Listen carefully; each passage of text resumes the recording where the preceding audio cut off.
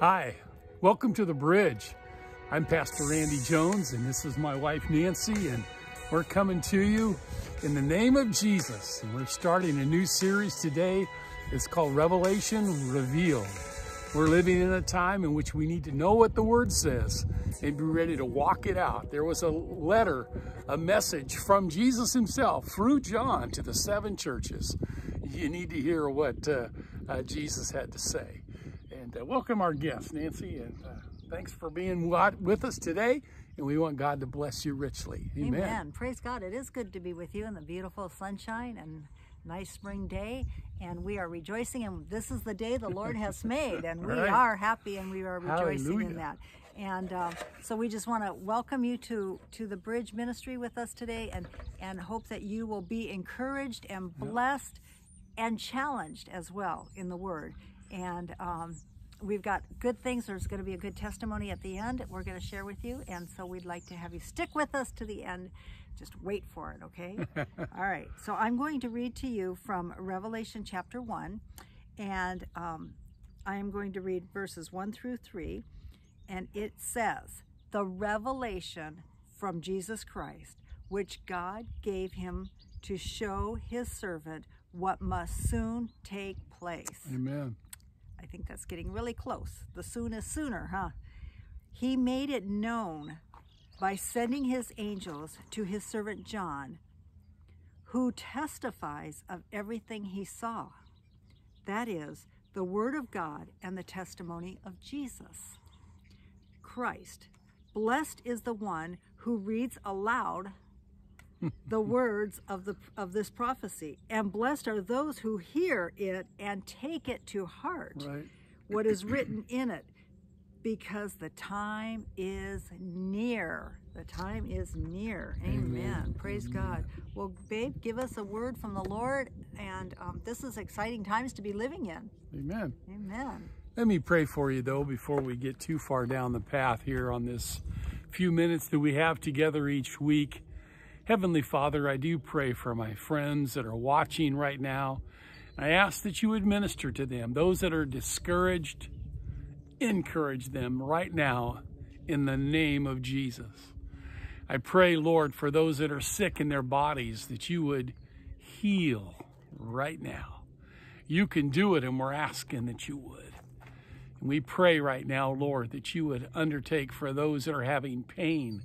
I speak to pain. I come in the name of Jesus Christ, who took pain and suffering for us on Calvary. And I ask that you would come, Jesus, now. Reach down and heal and minister. As we feel the breeze blowing, as we see the sunshine, bring us out of our darkness. Bring us out of our stillness, and let us flow in the presence and the power of the Holy Spirit. Lord, I pray for marriages right now, when both partners are willing to fully repent, that total reconciliation can occur. I pray, Lord, for those that are seeking direction. Friend, if that's you today, you're seeking direction. Don't light your own fire. Don't promote yourself. Be led by the Holy Spirit and be willing to do as Jesus did. Remember, Jesus came walking into the city and shared who he was. And then eventually he rode a donkey in and making the declaration that he was the Messiah, which led him immediately to the cross. And now he's rose again. The resurrection changed everything.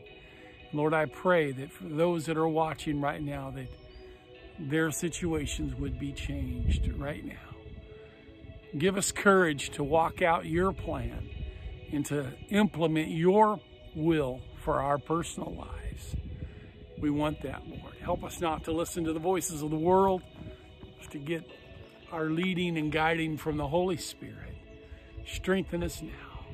Bless these few minutes we have in the Word, and to minister now. And for that we give you praise, honor, and glory in the resurrected name of Jesus. We pray. And everybody said a hearty amen. Hey, if this is the first time you're watching us on the broadcast of The Bridge, we welcome you to our ministry. And Nancy will come back later and give you some more information on how you can contact us. I would invite you to pray for us as we are praying for you, and we're asking God to meet every need that you have. Feel free to reach out to us and minister to us in any way you can through prayer and support. There is just one body. There are many different denominations and churches, but there's one true God, and we are part of the Assemblies of God, and we love them, and we love what it is that they're doing to reach the world. We know that the majority of people that come out of the world and into Christ and His salvation knowledge is done so through the ministries and the unity shared amongst the Assemblies of God people. Now, there are other organizations that shuffle people around, but I'm talking about people that do not know the Lord at all. It's through the powerful Holy Spirit, just like on the day of Pentecost, when Jesus promised it to them, they received it, Peter preached it, and then 3,000 got saved, 5,000 that week, and it's just exponentially grown from there, just like our opportunity to be with you. I had 6 girls in the first youth group that I had in Kings Chapel in Springfield, Missouri, and from there it's just escalated forward. We keep teaching the same principles from God's Word, and God keeps opening up avenues and doors. And I want to talk to you today about Revelation Revealed. I know every generation wants the whole fulfillment of Revelation made known in their moment, in their time. But I want to caution us that we have to be careful not trying to force God's will, plan, and purpose. It could be that the Lord would come soon, or it could be that it could be another 1,000 years. We don't know when the Lord is going to return. And exponentially, God is doing some really powerful things. Think of churches today where they might have only had 30 or 40 people. Now they'll have 3,000 or 4,000 that they're impacting. And even a small group of people now that are led by the Holy Spirit are impacting whole continents. I'm believing God is giving us Uganda and Pakistan and major parts of India. And as we are moving forward, we do that through the authority of the Word that Nancy just read to you. It's the revelation of Jesus Christ. It's not plural, it's singular. There's only one revelation because there's only one Jesus. There's only one Messiah. And people are coming to know Him in a personal kind of way. And notice that John is testifying to what he saw. And the reason that John is, I believe, chosen is that he's the only disciple that stays faithful even through the crucifixion of Jesus on the cross. All the other ran away and they all had to get tested again. I believe they made heaven except Judas, but I believe the rest of them made heaven. Even Peter was reinstated. You can read that in John chapter 21. But notice, and Nancy so beautifully read it, blessed are the ones who read aloud. And I want to read aloud to you from God's Word so that it ministers to you and prepares you today for what's going to happen tomorrow. Prophecy has 2 parts to it. We speak prophetically because the Lord wants us to speak with His authority, but then there's also prophecy where He tells us what is going to happen in the near future. And I believe those things will happen as we study God's Word together today. Our hearts are brought near to the Lord when we read and study the Word. Join me now, if you would, at verse 4. To the 7 churches in the province of Asia. Now, they did a lot of trade from east to west through Asia.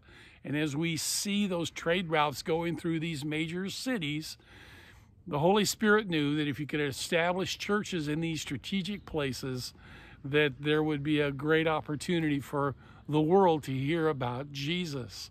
That was Paul's mission, was it not? To establish a church in Rome that would reach the entire world and tell the whole world who Jesus is. I believe as we look here at this passage here, continue on with me in the middle part of verse 5, to Him who loves us and has freed us from our sins by His blood. If you have not had your sins removed through the blood of Jesus, you're still in shackles. You're blinded. I was in shackles and I was blinded. But as I invited Jesus Christ into my life, he then broke the shackles. He lets me see clearly, and now we have a chance to follow and are free. He that the Son sets free is free indeed. Don't let anybody shake you from that powerful truth. Verse 6, and has made us to be a kingdom and a priest to serve his God and Father. To him be the glory forever and ever. Amen. A key element of understanding that's somewhat being challenged in our world today, and that is that Jesus is going to return.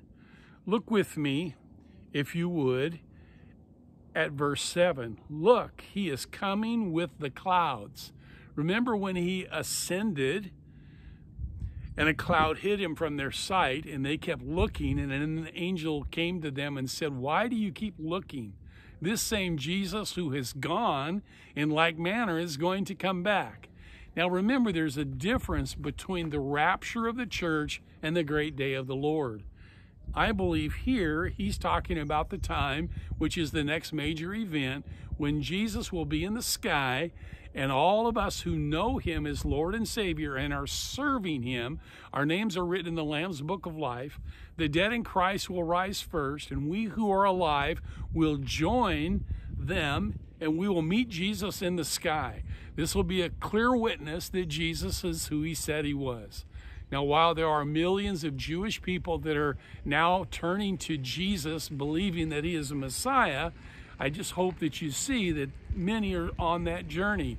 But the whole nation of Israel and many, many others will come to the Lord when that revelation occurs, when the rapture of the church, whatever number that is, 500 million, 1 billion people, whatever that number is. Jesus cautioned us, though. He said, narrow is the way, and few be it that find it.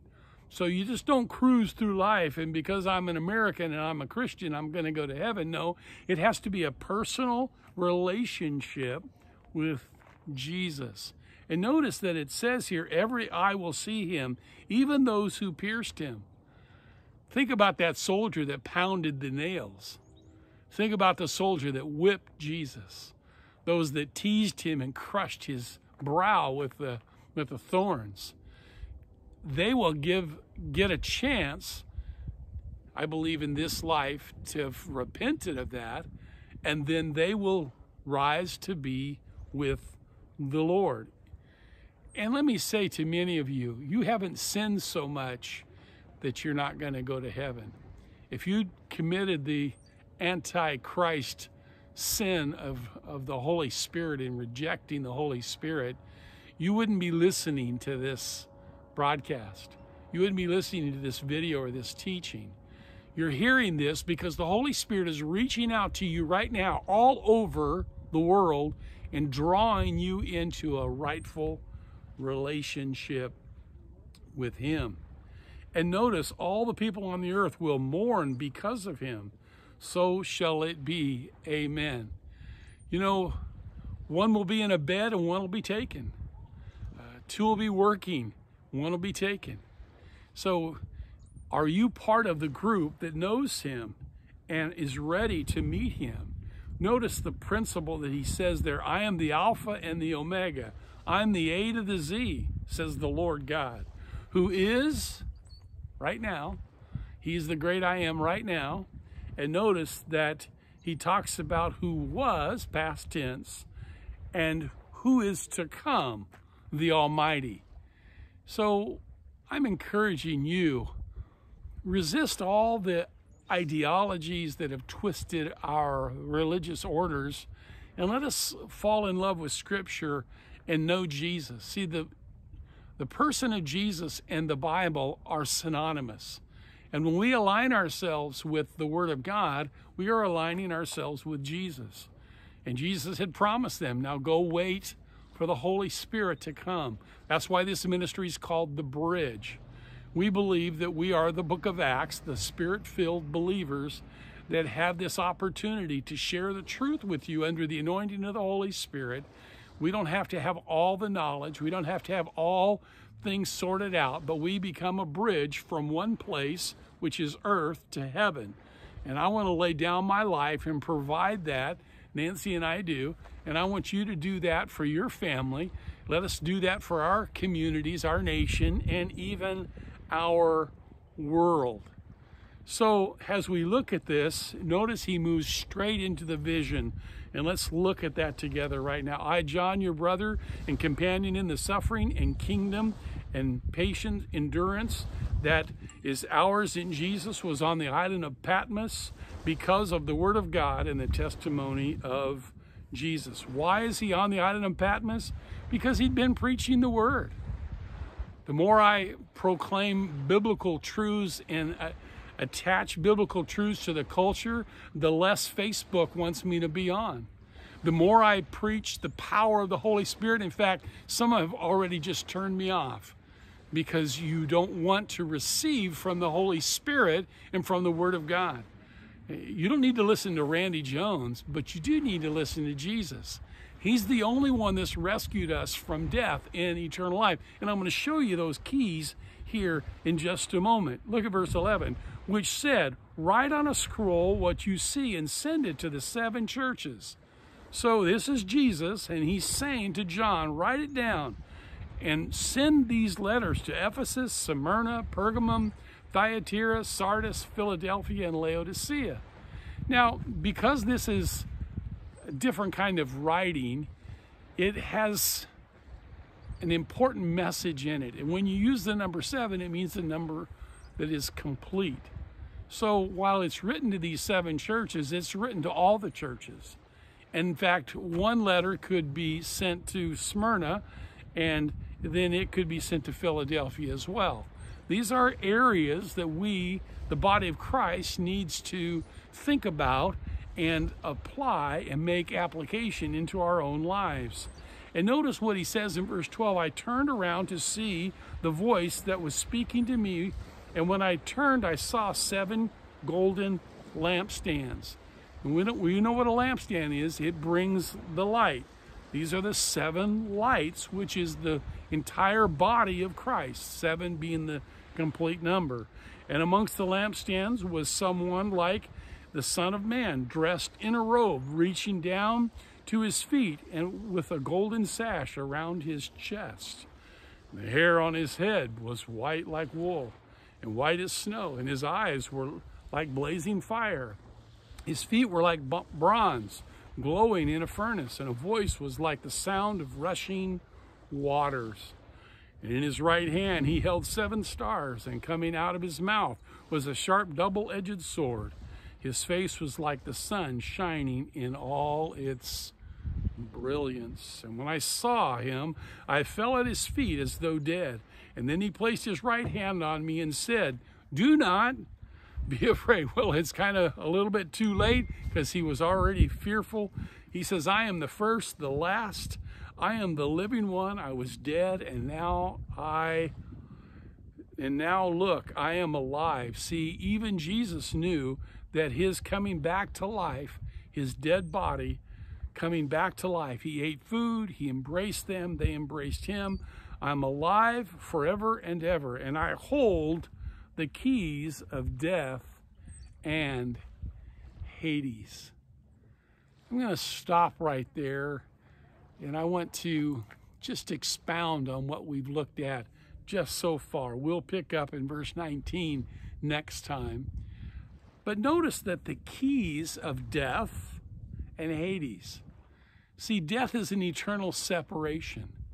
One of the things that John was experiencing on the island of Patmos is he could look across the waters and see the fires at night of the city and the people he longed to be with, but he couldn't physically be there.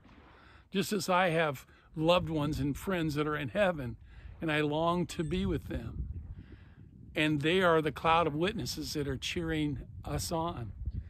But as we think about that process, let us realize that Jesus broke the power of death. He came back to life. And there's nobody really arguing that point. It is so verifiable historically. It is so verifiable biblically. So many of us have had a personal experience with Jesus that's transforming. And I just trust that as you allow this life-giving force, that's what it means to be born again. The old Randy died.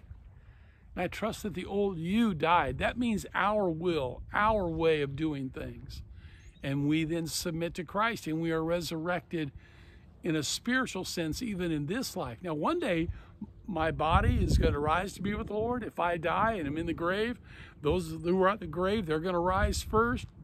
It's a clear witness that Jesus is exactly who he said he was. And notice that he holds the keys of Hades. You don't want to go to Hades. You don't want to go to hell. Because after that will be the great white throne judgment, and then be cast into the lake of fire and be forever, eternally separated from God. You know what's more painful than physical pain? It's emotional pain. Remember the sticks and stones may break my bones, but names will never hurt me? I just want you to know people can hurt you. Emotions can wound us. And I just want to invite you right now as we tie up this portion. Nancy's going to come and share a testimony. But as we tie up this portion of the time together, Jesus wants to unlock you from bondage. It's a prayer that invites Christ into our lives, but then it's a process of being transformed. You need to continually, Paul said, I die daily to myself. And I'm inviting you now, join with me in prayer and ask Jesus to come into your life. Would you pray this prayer with me and let Christ be number one in your life? Seek first the kingdom of God and his righteousness, and all these things will be added. And then also let yourself come under the teachings of Jesus. Read scripture yourself. I like to expound on it and bring it to you from my experiences and from the entire Word of God. I think you do need to be taught and trained by others so that you have the whole perspective of Scripture from Genesis to Revelation. But I'm inviting you now to pray a prayer that brings you into the family, brings you into the body of Christ. Pray this prayer with me right now. Say, Lord Jesus, come into my life. Forgive me of my sins. Write my name in the Lamb's Book of Life, that I might live with you forever. I give you all of my life from this day forward. I surrender to you. Speak to me through your word. Let your Holy Spirit come dwell inside of me. Change who I am by your peace and power. I receive it now. In Jesus' name, amen. The Bible is not just a history book. It tells us about things of history. Nancy's going to come and tell you a story, a testimony that's true of God's power to heal and to restore. If you have a prayer request, don't hesitate to go through our website and let us know. We pray every morning together, Nancy and I do, and we want to pray specifically for you and your prayer requests. Come tell us a mighty presence of the Spirit, Nance. Amen. Praise God. That was a good word about revelation. Wow. That really challenges us. But the testimony that I have permission from my cousin, Joan, to share with you. She shared this on the phone with me the other day. You know, we go through life and we don't know why things happen. And sometimes as Christians living in the Spirit, we feel like the Lord gives us a word sometimes and we're like, how does that apply? What does that mean? But my cousin was married. She's gracefully in her 80s, doing very well, living a blessed life. But she was married at a young age and then had a child after many years of marriage, had a child and wanted another one. And finally, the Lord blessed their family with a second child. So she had 2 boys that were born. And right after that second child was born, I'm hoping I'm getting all this testimony in sequence here. The Lord revealed to her a word to her spirit that said, the Lord gives and the Lord takes away. Actually, he said, I give and I take away. And she was like, okay. This was right after the birth of her newborn baby and her son. And she's like, okay, what does that mean? Well, it wasn't long after that, within a matter of a few months, her husband had cancer, got cancer. It was just like a real sudden thing. And within a year, he passed. And the Lord kept telling her that he gives and he takes away. And he gave her the son because he knew he was going to be taking her husband. And she rested on that word of God for all these years, never remarried. She's been faithful. She's been a godly person. And she raised her boys in the knowledge of the Lord. And they're adults now. They're both adults and have their own grown children. But they lived their life for God, to glorify God, my cousin and her husband. And as he passed, her husband Wayne passed away, God received all the glory in that. Amen. And, you know, I would imagine, please don't leave me, but I would imagine it would be very, very difficult to lose your spouse. And that would be a difficult thing. And we all know God is with us and can get us through. But at the same time, it's really comforting to know that God had prepared her for that and gave her a word in advance. So praise God. God does know what he's doing. Praise God for that, you know, that hope and encouragement that he gives us. So I just want to also tell you that we would love it if you're watching this and you like what you're seeing and what you're hearing, the Word of God, please subscribe. And on the bottom there, you'll see, right down there is where you subscribe. And you'll also see our website. We would love for you to join our website, and you can put your prayer requests there, whatever. We would love to stay in touch with you. So thank you for being with us today as we shared the bridge, the gospel of the Lord Jesus Christ to you, bridging to you. God bless you. It's so good to know that God does know how to give, and lots of times when I'm doing a funeral service, there's lots of babies present. And I always try to make a note of that while we do lose moms and dads and uncles, aunts, and sometimes spouses or our own children, which is very, very painful, the most painful that we can think of.